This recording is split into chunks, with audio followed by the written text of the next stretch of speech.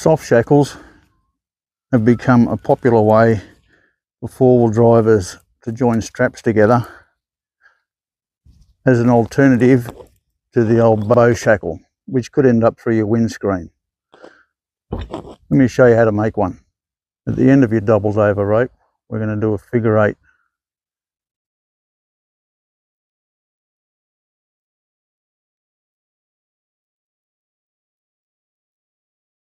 Once you push up the figure 8, it'll give you a good stopper knot with a nice flat base.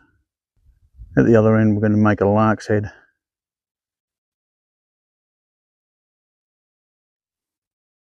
Feed your stopper knot through the lark's head and dress it down.